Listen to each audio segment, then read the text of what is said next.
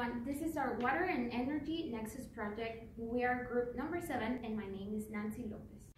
Hello everyone, my name is Ignacio Saucedo. The water bill we analyzed has the water delivered by the Upper Valley Water Treatment Plant.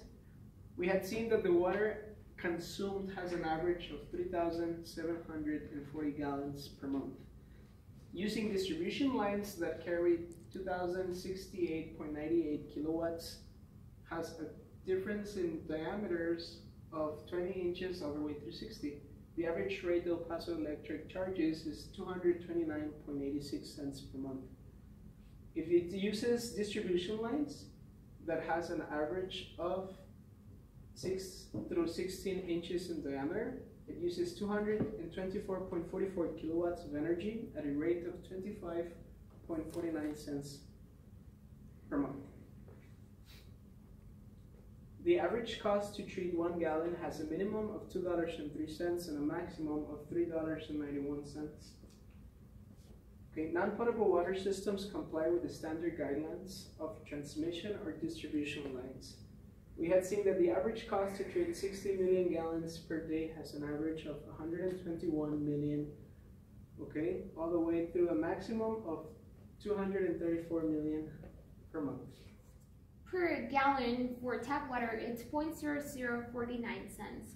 So if the user used 3,740 gallons, it cost her $18.45. In comparison with bottled water that costs $1.22, it would come out to a total of $4,562.80.